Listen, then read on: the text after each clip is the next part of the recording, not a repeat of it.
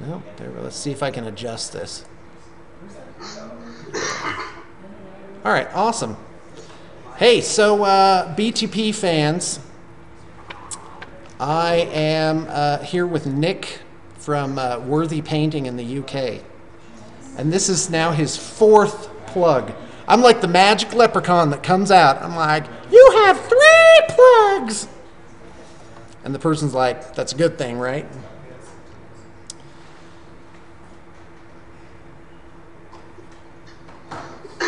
So right now I'm entering payroll into my spreadsheet. Say that again, sorry. I'm entering the payroll into my spreadsheet so I can keep track of. No. Yep. So I can keep track of the money. Balance in the checkbook is effectively what this is. You alright? Yep. Yeah, I'm doing great.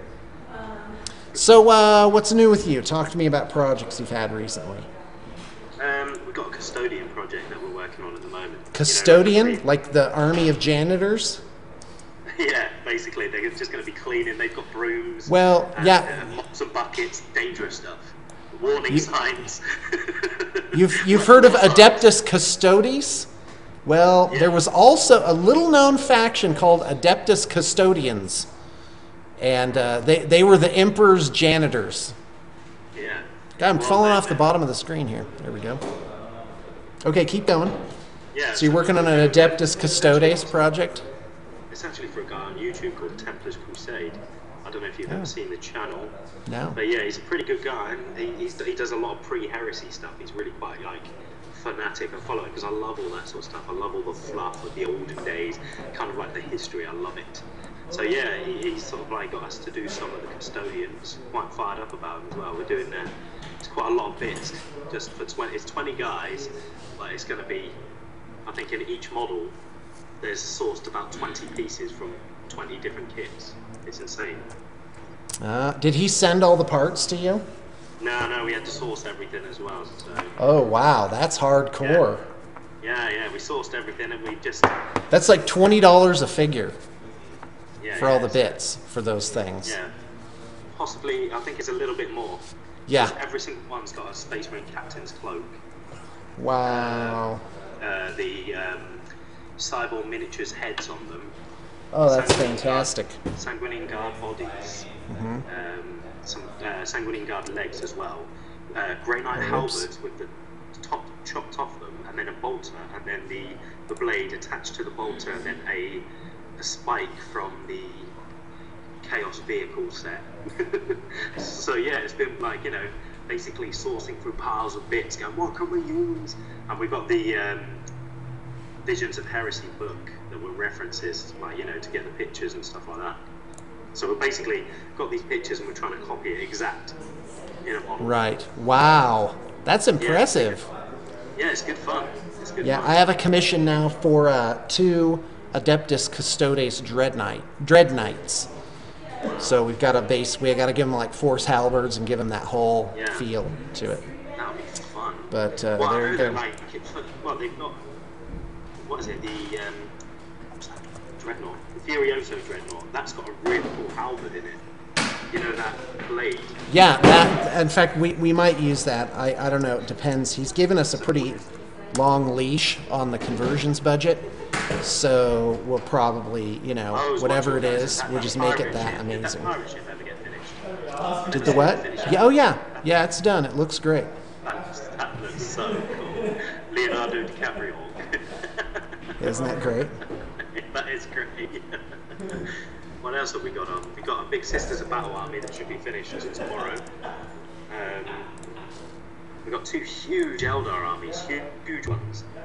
They're really cool as well. They're both for Ulthwee as well. Oh, okay. The black yeah, that's a great one to paint. Yeah, really good, really good. What else we got? We got a Legion of Everblight army. Legion of Everblight. A huge Warriors of Chaos army, which are doing Slanesh, which is my favourite. So lots of purples and golds. Yeah, really like them. We've got 5 guys now, Sean. 5 painters. No kidding. Fantastic. Yeah. 5 painters and 2 builders, but we're all working from home at the moment, so it's a nightmare. Oh yeah. Well, at that level, you should be finding your own space. Oh, well, it's Christmas time, isn't it? So it's a nightmare trying to sort anything out this time of year. Oh right. Yeah, Well, but so it's mental, isn't it? Meaning not in the British sense. I get that mental. But I mean, it's in their minds. Oh, it's Christmas, therefore nothing can be done. Everything can be late. It's done. You know, yeah. It was the holidays. They were crazy. Yeah, it was crazy. So It's crazy. Yeah, but it is crazy to try and get anything sorted right now. it's a poor reason for picking a man's pocket every December the 25th. No, what we did. That's well, Ebenezer Scrooge, by the way. I've actually got a business partner, and we're opening up a store. No crap. I know. It's going to be in our local in Preston. Oh, and I remember you, this pathetic little telemarketer that didn't think he could do it on his own. Yeah, so we're opening up a full gaming store in the centre of Preston. Well, that's great. Good for you. Yeah. What is it? So we're going to be opening up that together. Hopefully, well, by sort of February time, that's when Worthy Painting into the building. We're going to establish Worthy Painting in there, because when people come in the store, we're going to have ready-made armies on the shelves. And it's well, that's pretty good. Combine a painting thing with the retail area. Yeah. That's good. Yeah, if I could go back in time, that's what I would have done in Oregon. Yeah. Well, fortunately, Preston's got quite a condensed area, and there's a lot of war gamers around here. You know, and it's within an hour's drive of, I think it's about 8 big cities. Wow. So, you know, what we're trying to do is create like a good hub. Like, you know, they can come in and just buy, like, you know, like the starter boxes. This is the goal. Right. We're going to get the Space Marine starter force, you know, the battle box, whatever it's called. Paint one of them up in like Blood Angels, Ultramarines. We're going to pick really well-recognized armies that will go on the shelves, because it will make a perfect present as well. Because if we start doing some mad, unique armies, you know, they're not going to be as well. You know, they need to be eye-catching immediately, so you can look at them and go, they're Blood Angels, I want Blood Angels. You know what I mean? Like, so that's the goal with them. Right. Okay, we're back on now. Oh, okay. So anyway, hold on a second, let catch people up. What was it? You're also doing War Machine. Yeah. And you're thinking of doing some Infinity. I mentioned that I did an interview with Corvus Belli, and that's Latin for crow's belly. But not really. I think it needs beautiful crow. Something like that. Crow. Yeah, I don't know. I like the models they're doing on there. The guy who does the painting for their box art is just phenomenal. I always look at that and look at his pictures and just think, wow. Well, when I was at Adepticon last, I found out at Cool Mini that the cost to paint one of those display quality infantry figures is starting price, mind you, is $500 US. Thanks about saying, well, the amount of hours. And it makes perfect sense to me. But I don't think people understand when they're, because we get requests like that. Oh, can you paint it like the art on the thing? And I'm like, yeah, we can paint it like that, you know. But it's like not for $8. But most of the time, that is what they mean. By like, they just mean that color scheme, kind of that general thing. But I found, yeah. with Worthy Painting, a lot of people who've commissioned us or done something generally want what's on the boxes, because I think that's more of our style. It's very, you know, it's a very style to games workshop. So a lot of people who kind of contacted us wanted what's on the box. Grey Knights to look like Grey Knights. You know, like right now we haven't had that much leeway to really go crazy with an army. You don't really get people have an idea and they want like an Ultramarine army. So right, we want Ultramarines. You know, the way they look on the box. That's generally the briefs that we get. We've had a couple of cool stuff. We just did the Warhound Titan, and it's got like we did it with red, with a Glock there. The brief that the guy gave me, he sent me a picture of the Scorpion from Forge World, and a picture of the Marauder Destroyer, the one with the sort of tiger pattern it. And that was sort of like the brief, you know, it was like, I want a deep glossy red. We're selling Tiger Strike, what we kind of, you know, that's, Oh, that's wow. the sort of reason. And then we expanded on that, and then it had 5 different weapon options on it as well. Well, we, you know, we had like a screw top caption thing to change the arms interchangeable, that sort of thing. Right. No, so that was quite. So did you finish that one already? The the brass scorpion. Yeah, well, the brass scorpion Titan. Yeah, that's up now. That Titan, we finished that. And that's actually that model. Even though like Forge World, it's very complex. Actually had less parts than I thought. Oh, Like yeah. when I first saw that, I thought they would make every segment on the carapace a different thing. Like that's Forge World's MO, is to make it in a zillion different pieces. But this, it's just like one basic giant chunk of a body. Yeah, well, it's like 2 bits, and you stick the body together. The feet is the main thing because it's a lot of pistons, and if you want to position feet in a strange angle, then you've got to like chop and change the pistons to be able to fit it. You know, but then the possibilities for positioning the Titan is endless, which is cool. But you know, if you want to, because the guy didn't want to have a base on it, he wanted it to be free of base, so we had to do it in a specific way so it was balanced, especially with 2 arms on it. One would be heavier than the other. Right. Vulcan Megavolt was quite heavy, so we had to make sure it was balanced. You know, so that was cool. I actually saw you guys did the 2 you did a Reaver Titan with the 2 Warhounds. That was it. Yeah, very good stuff. Yeah, that was a pretty big project. We're working on another Reaver right now. Yeah, I think. Yeah, I saw we'd one love there. to do Is it more James? Titans. They're neat. Yeah, they are neat. Well, we did the Elder Phantom Titan a while back now. That was just painted for worthy painting, just sort of like as a showcase piece to show what we can kind of do when we were starting up. And yeah, we did the Reaver Titan then. We did it in yellow as well, yellow and blue. I can't actually remember what is it, Inden or something like. Right. Yellow. Yeah, I saw that one. Yeah. And I have to say that looked really nice. Yeah, we really chuffed with the way because we used inks on that as well. You don't, you know. Yeah, you don't usually use inks on something that large. Yeah, we were pretty like, you know, we thought we'd try something different, and because it was yellow and it's a tough colour yellow, you want it to be smooth, so we built it up with inks and stuff like that. So it was something going old school. That's what we were calling it, you know, because everything was inks before all the washes come out. It was all inks, so we went old school and built up the yellow through inks.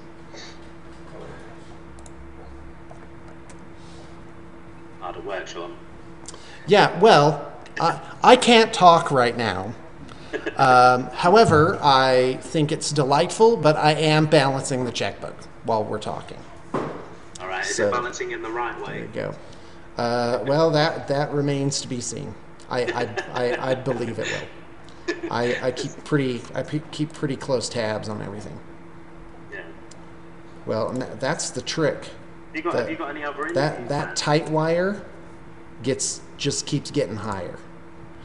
Yeah. It's no harder to walk it, but it's higher off the ground. Well, it's worth it when you look over your shoulder and you see that beautiful building that you're in. It's definitely worth it. You know, that's a place you want to be painting in. Beautiful. Beautiful. So, have you got any other interviews planned? Yeah, the real asset is the people. Yeah. That's really the big thing. You've got a great team there as well. The assembly team, I always like it when you... Are they still in that room that was down the stairs, or have they all moved downstairs now? They're down. Alright, because I remember you said... I think I watched one of your videos, the bounty hunt or something like that. Bounty hunting. But there's... Go and get someone, you owe me £1 or something like that. You Oh, yeah. That little room looked like a lot of fun. The little assembly room, that looked like a load of fun. Yeah, out of the boss's eyes, messing around in there, building big pirate ships. Now that's a dream. It is. It's a good place to work. Yeah, I'm just gonna go and check on something, just real quick. Okay, that's fine. Right, might be 2 minutes. Right. Homer Simpson. Yeah. Stan Smith. Okay, so what were you asking me? Oh yeah, about adding people. Yeah. You said 50 by the end of... Yeah, that was actually a mistype. Because if you read it, it says 50 by the end of 2012, 50 by the end of 2013.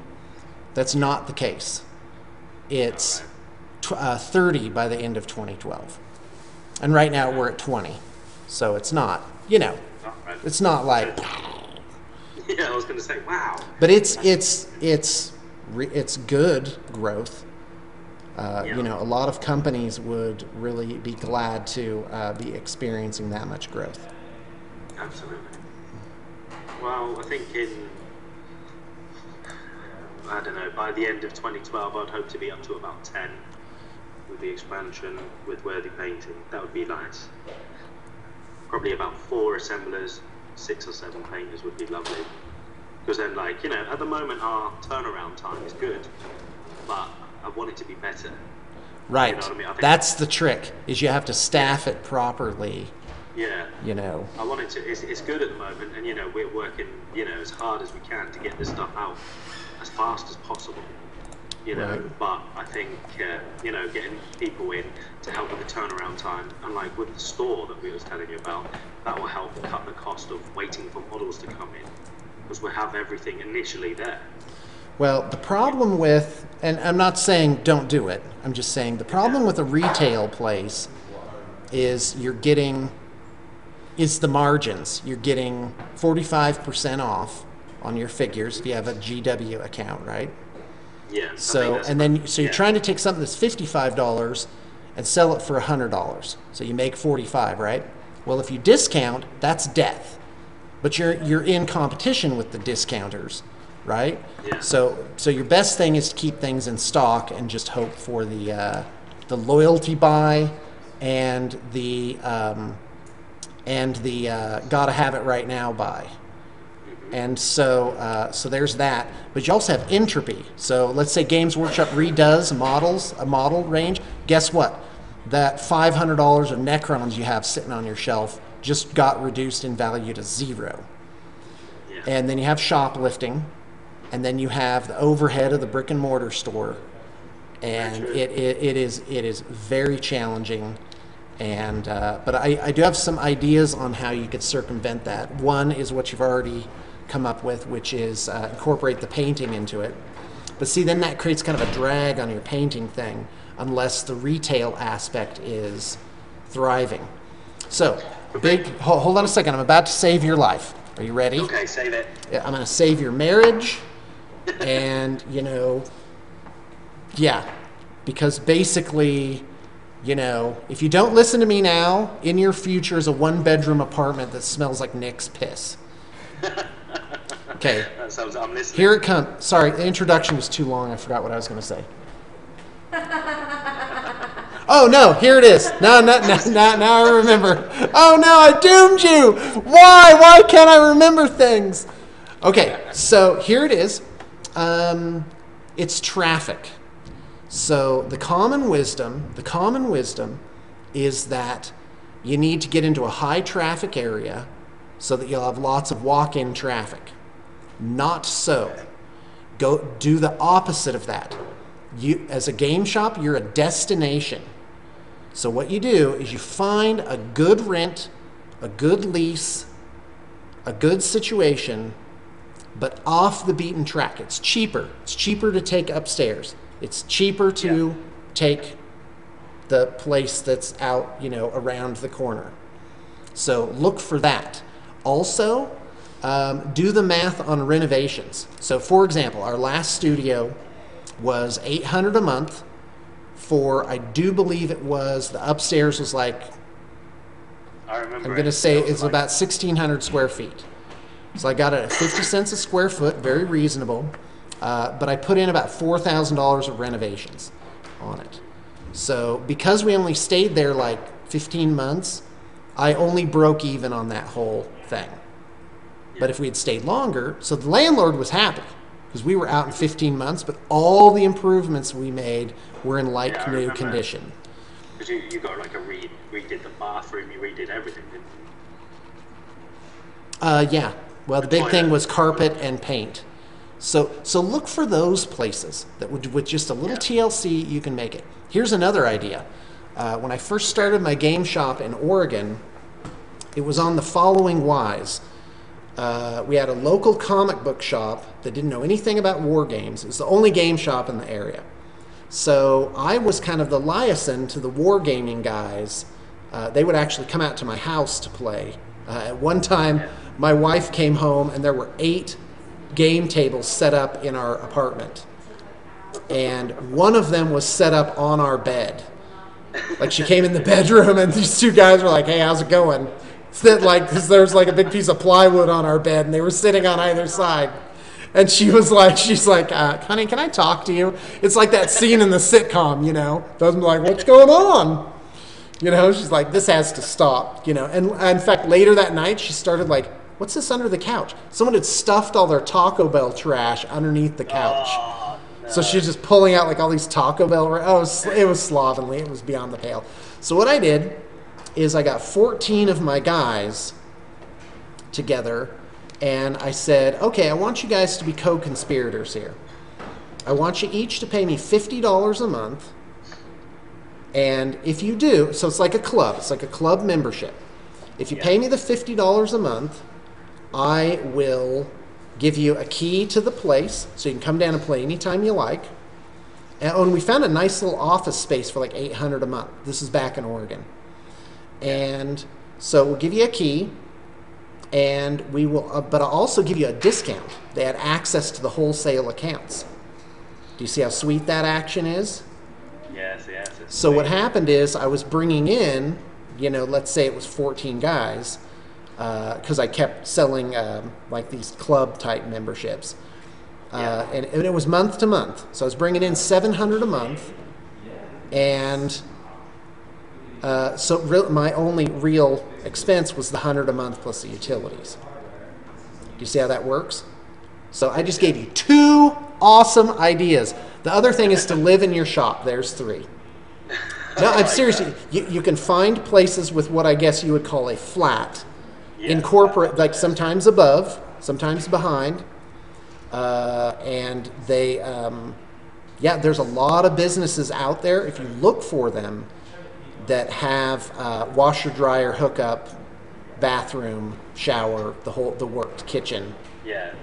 Now, I don't know how your wife will feel about that, but when you start rolling out the Benjamins, the good ones, she'll change her tune. Well, it's a joint venture for the store, so it's me and a guy, and fortunately, there's going to be no hefty bank loans or anything like that. We're going to be avoiding. Oh yeah, don't get loans. That's what they teach the numbskulls on. On movies and TV. Want to start a business? Where's your first stop? The bank. You need capital. So you go in. "Please, sir, may I have some money?" Psh. No, thank you. Hey, I gotta go. I have a visitor here. No problem. All right. Hey, good talking to you, Nick. You too. You have a great Christmas if I don't catch you before.